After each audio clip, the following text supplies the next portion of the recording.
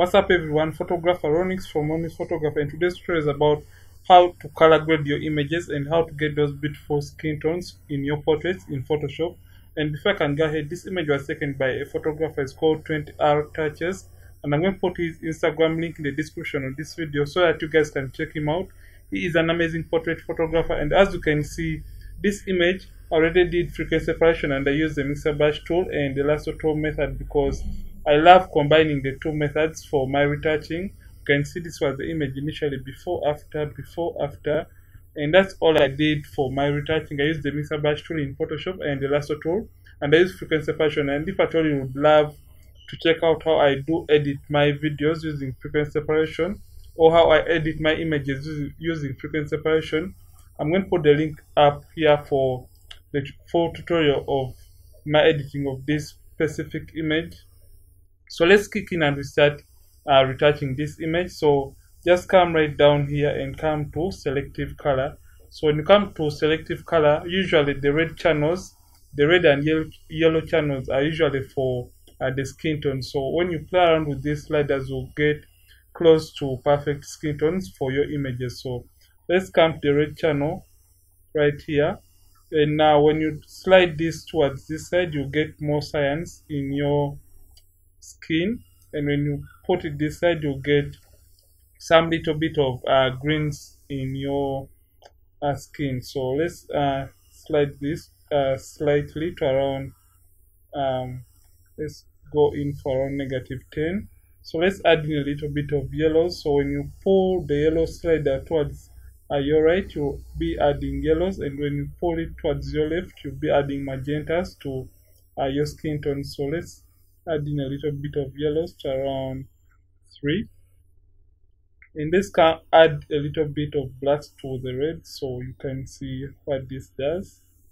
So we are going to go in for around 2, and now let's come to the magentas, and we are going to reduce on the magentas in this image to around -8. Let's see if we turn this down, you add greens, and when you turn this up, you add magenta. So let's put it to around -8. So let's come to our yellow channel right here, and we reduce on the magentas in the yellow channel to around -3, and let's you can see what this really does. You can add cyans to the yellows, and so let's add in a little bit of cyans to our yellows to -6. And let's add a little bit of blacks to our yellows. So I think that is fine. So what we're going to do right now, we're going to come to the color balance right here. Just click on color balance and you'll get this. So for this tutorial, you're going to only play around with the midtones.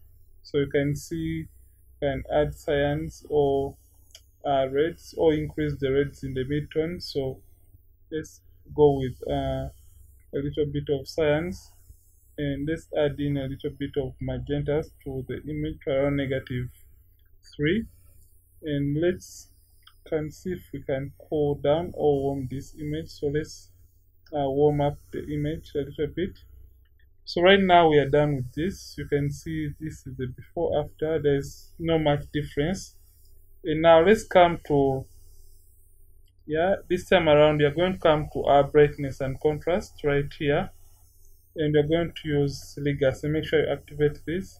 So we're going to add a little bit of contrast to our portrait to around 5, and now we're going to come to gradient maps as usual. Click on gradient maps, then click on this color right here, and now you'll get all these swatches, all little color boxes. And if at all you don't have all these, just click on this gear-like icon and click on photographic toning and click on append, and you get all these. So I'm going to cancel because I already have this. So we're going to select a color that is close to skin tones, and usually I prefer using Sepia Antique, and click OK. Then come to the blending options, and you're going to use soft light for this portrait. You can see right now the image is too warm. So we're going to come to the opacity, and we're going to reduce on the opacity of our portrait, so you can see before after.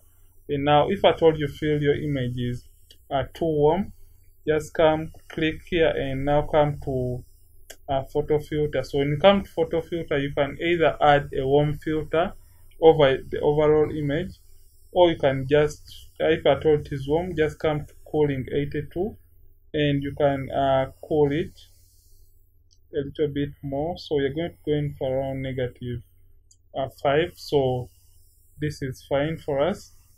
So right now we're going to group everything we have done. For our color grading, Ctrl G to see our before and after. For our color grading, you can see this was the image before and this is our image now, before, after. So this is how you do color grade your images in Photoshop. And if at all you love this tutorial, don't forget to hit the like button, and don't forget to subscribe to this channel if at all you have landed on this video for the very first time from this channel.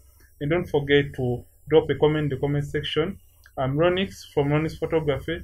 Thank you for watching, and I'll see you in yet another retouching tutorial on this channel.